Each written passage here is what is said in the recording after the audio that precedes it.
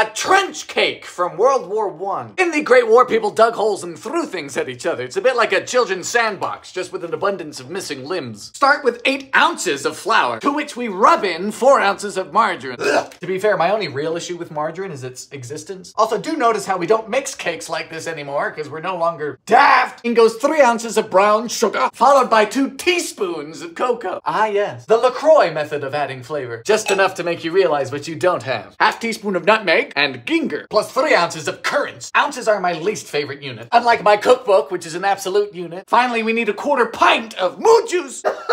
Give me a normal measurement. A teaspoon of white vinegar and a half teaspoon of bicarbonate. Bicarbonate? Think you're plush. Oh, thick.